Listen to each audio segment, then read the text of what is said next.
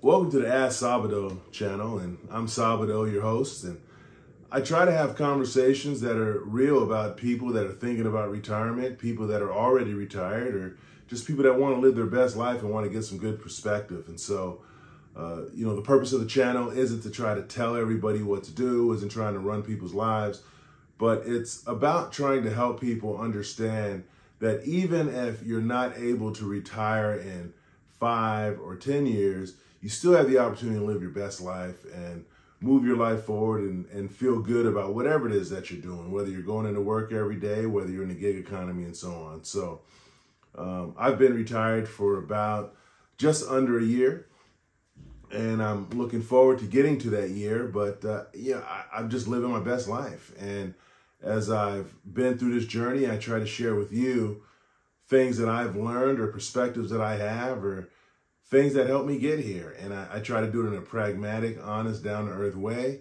in a way that makes sense. And so if that works for you, then let's get into it.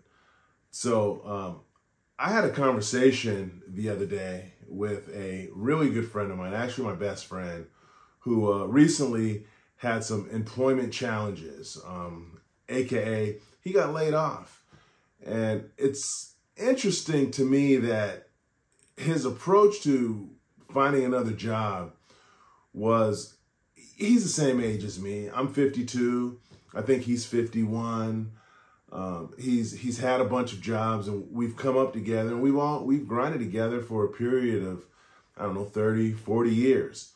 And we started to get to talking, and he told me about some of the opportunities that were coming his way.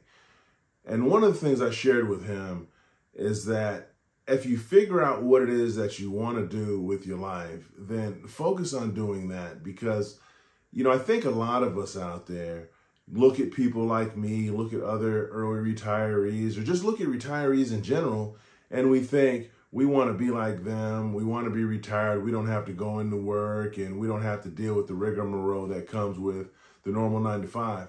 But the reality of it is that you're always going to have something that you have to do. And so if that's something you have to do now is going into work, instead of going in and trying to focus on making more money, instead of focusing on getting promoted, instead of focusing on getting that great annual evaluation, what if you tried to find yourself an opportunity that met your own personal goals, or that filled your cup, as it will? And so, as an example, my best friend he's a internet marketing and media guy. And so the guy is in front of all of the technology, worked with some major brands like CNN, Cartoon Network. He actually produced cartoons at one point. The guy's done a lot of stuff. And once he got laid off, he thought to himself, I'm in this rat race, and I'm running 100 miles an hour, and what am I really getting out of it? And I told him that perhaps something he needs to think about is, get out of the rat race. You're not going to be able to retire today or tomorrow. You've got a young child. You've got, your wife isn't close to retirement. But find something that you like to do.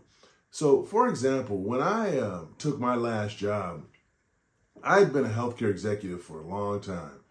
And I was constantly going in and solving problems for major healthcare organizations, negotiating deals for labor for major healthcare organizations, and really kind of in COVID, I was at ground zero. I was actually an essential worker, believe it or not, during COVID.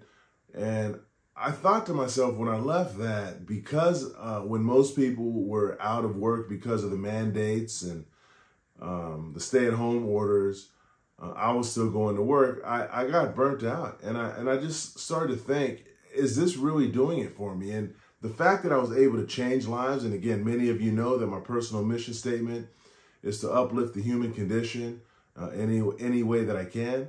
But even in spite of that, I was getting burnt out. I was in for long days. We were on the phone for countless hours with the Department of Public Health, the CDC, and so on. And so when I changed jobs, the idea that I had was that I was going to find a job that met my own personal goals. And so I left and I went to a small nonprofit, which was actually, from a nonprofit perspective, a fairly large nonprofit. But I went into a role that I felt was going to fill my cup. And by doing that, it was going into a role that wasn't work, but that was something fun. Now, I will say that it turned into something a little bit different than that, but that was the idea. And so as I was talking to my best friend about the roles that he was going to go into, one of the roles he talked to me about today was an opportunity he had to do the work that he was doing with the Boys and Girls Club of America.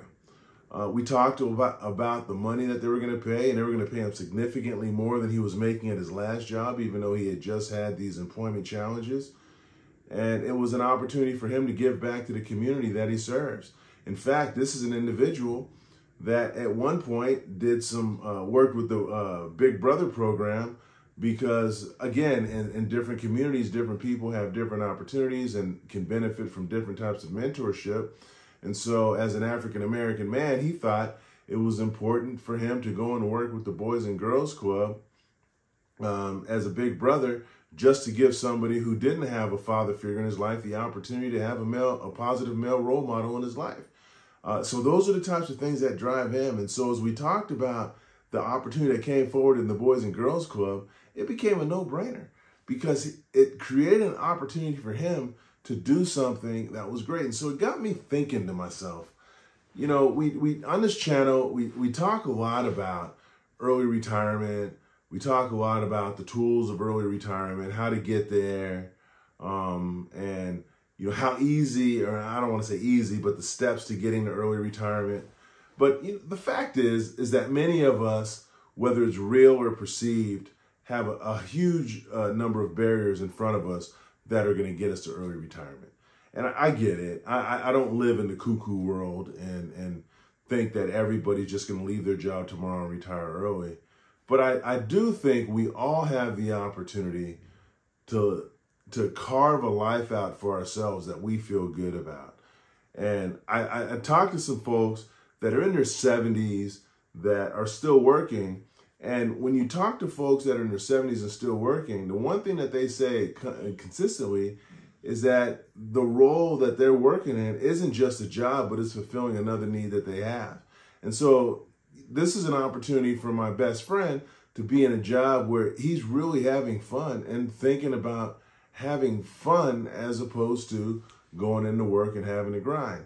Now, one of the things I think as an early retiree is you don't want to be beholden to somebody else's schedule. You don't want to help somebody else meet their goals at the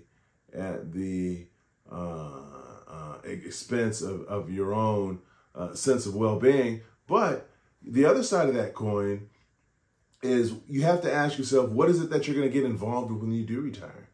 And if when you do retire, you are going to work with kids, you are going to work with mentoring, you are going to work with making the world better, you are going to work with trying to provide opportunities to organizations that may not otherwise have the opportunities because of financial reasons and so on, but you have the skill set to be able to help them.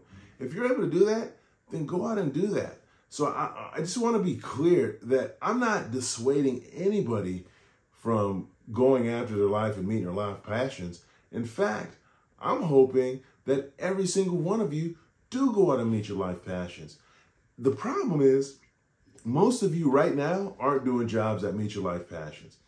You're going into work, you're calling in sick, you're tracking your sick time to see how much time you have. So if you do call in sick, you're waiting for Friday, you're enjoying the weekend, you hate Mondays. It's the whole thing. And if that's not you, then you're already living your best life. And so all I could do is add you a little bit of perspective of what life is like on the other side.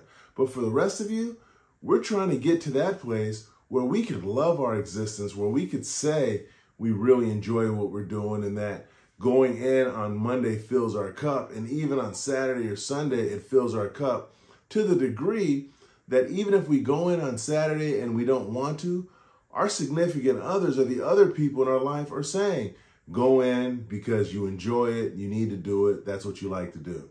And so if that's not the case, then don't do it. But if that's the case, then continue to do it. I don't want to dissuade anybody from what it is that fills their cup, because at the end of the day, we have one life, and that life is like a big cup that we want to have filled. But I thought it was important for me to share with you the conversation with my best friend, because after being laid off, he now has the opportunity to go into a role that is something that, even if he was in his current role, he may go in there and continue to do that type of role. Or he may have quit his job to go to that job because that job fills his cup. So remember, I think I mentioned in another video, I had a boss that told me, don't get so caught in the tricks of the trade that you forget the trade. And the fact of the matter is that that's the same thing I'm saying here. Don't get so caught into wanting to leave work that you lose sight of what it is that you really want to do, what fills your cup, what meets your personal mission statement. Because once you get to the other side, and I'm here to tell you, those things, you have an opportunity to do those things. And so all of those things that I wanted to do when I was working that I couldn't do, I'm doing now. But for some people, they have the opportunity to do them when they're working. So don't get so caught up in, I want to stop working, so that way I can sit on the couch and watch Barney and Friends all day, because, that's not a life for anybody. And I'm just here to tell you. But if there's things that you want to do, think about and do an inventory. Can I do those things now? Can I not do those things now? If you can, then get after it and go do it. If you can't, then it's time to think about another way to do it. And is it retiring? If your circumstances are right, then I recommend that you do it. Period. End of story. But if you can't, because it's going to take some time financially, there's some opportunities that you have to save some more money, and you need more money, then you have to wait. But make sure that you're taking your life down the path of filling your cup, because nobody in this world is going to fill your cup except for you. So I wanted to give you a quick one today just to have that conversation, because one of the things that retirement has afforded is it's afforded me an opportunity to spend time, and the capacity to spend time talking to people and really digging into what people are thinking about the lives that they lead. And there's a bunch of people that are living a great life, that are doing exactly what they want to do. Then there's the rest of us that are going into work today, as I like to call the working class stiffs, that end up frustrated on Friday, tired on Monday, and hoping that we can get at least a Wednesday so we can get the hump day, so we can have the illusion that the work week is gonna start winding down, which on Wednesday it usually doesn't. So that was all I had today. Again, I asked that, let me know where you're from. We've had a lot of comments on the channel. The comments are incredible, and they really provide a good sense of what you're thinking. And it really gives me an idea of some opportunities to create some content around. So, if you have questions, leave them in the comments. Let me know your thoughts about where you are in your career journey and where it is that you want to go. Let me know how you feel about your job. I mean, some people love their job. Some people want to work forever. I'm not going to be a hater. If you love it, if you like it, I love it. Go ahead and do it. But if you don't, then let's think about how you could do something different. We can talk about that. So let me know. Someone was detected at your gate. So as people are walking around my gate, just think about some of those things that you might want to do, or some of those opportunities that sit out there for you. And we can talk about those on the channel. And also suggest that if you're interested, go ahead and subscribe to the channel. We're fortunate to have a growing channel. My content is never edited. It's never, I'm not selling out to corporate sponsors. I'm just giving you the truth. I was fortunate enough to retire at 51. And I just share my perspectives, and we could talk about those. We could talk about what's going on in your minds. We could talk about all the rest of those things. So if you feel free to subscribe to the channel. And if you want to get together and communicate on a more personal level, please don't hesitate to contact me on my Ask Sabado channels or pages on Facebook or Instagram. You can slide it in my DMs, as they say, ask me a question. And if it's a question you just want one-on-one, then I can answer it that way too. So that's about all I had for this evening. But again, just, the reality is just let's get into filling our cup. I mean, it's easy to talk about retirement. It's easy to fantasize about what the world could be, but sometimes we're just not there. And I don't want anybody to lose hope. And I want you to really just think about where the possibilities that sit out there for you. And so, let me know where you're from. Let me know what additional questions you have, and we'll continue the conversation because, I'm not going to stop on this either, because I'm really passionate about just helping you achieve your goals and get to where you want to be in a pragmatic, non-overwhelming type of way. So again, this is your main man, Sabado. It's great talking to you. Have a good night, and we will talk soon.